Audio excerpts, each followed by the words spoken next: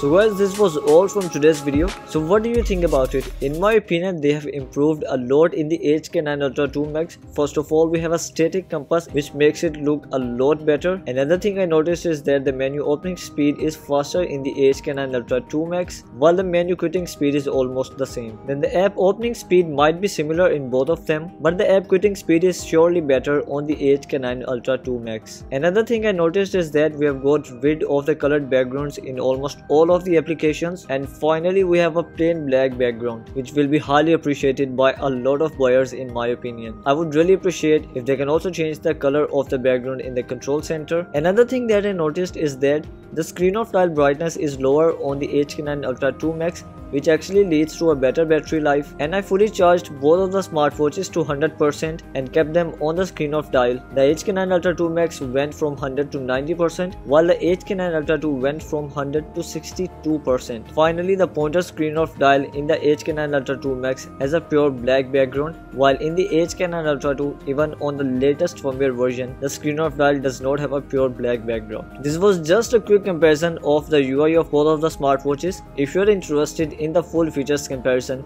make sure to hit the subscribe button and turn on notifications. If you would like to place an order of either of them, you can find the purchase links in the description box below. You can also visit the channel for more videos like this.